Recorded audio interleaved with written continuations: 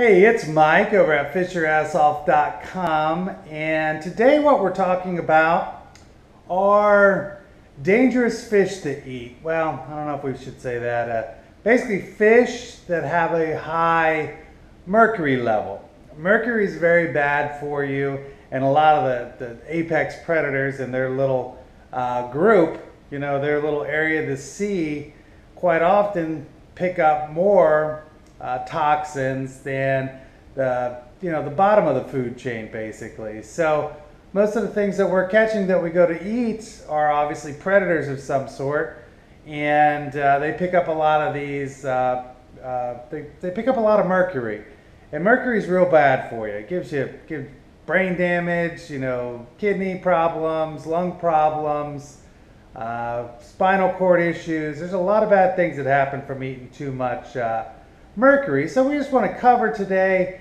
some of those fish. And this doesn't mean don't eat them necessarily. It just means, it's just like anything else. You just have more moderate intake of these types of fish if they're some of the ones you like the most. So let's just go ahead and check it out. All right, Florida fish, the high and low mercury levels. Which ones have them? All right, so here's the really high category.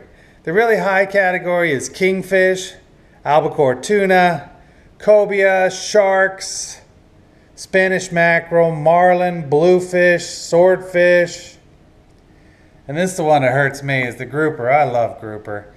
Grouper, jack crevalle. A lot of people don't eat jack crevalle, but I know a lot of people that do.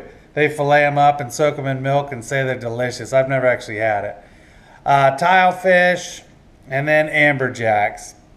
So those are the ones that have the higher mercury levels in them that, if you eat a lot of them, maybe you want to eat less of them. Now let's go over to the low mercury levels. And this is great, because I sure love these two.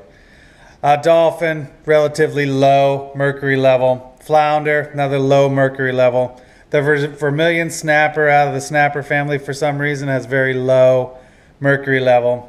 Triple tail, triggerfish also have very low mercury levels. Now here's the weird thing about fish. Fish have a lot of selenium in them. Selenium actually breaks down mercury in the body. So, that's why you could still have all these fish, because they're healthy to an extent.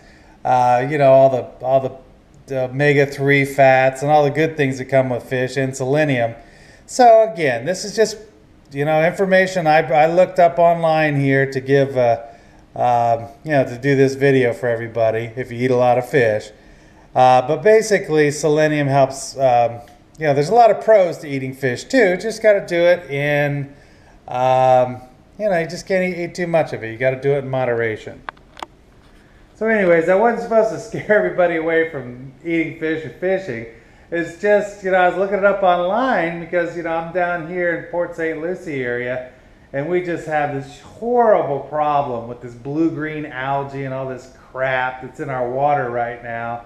And it got me to thinking about how does this affect fish, and, we eat the fish, so what happens? So I really just wanted to do this one. I was curious about it and figured you might be curious about it too. So when I looked all this stuff up online, I was kind of surprised about some of the species that were and were not on here.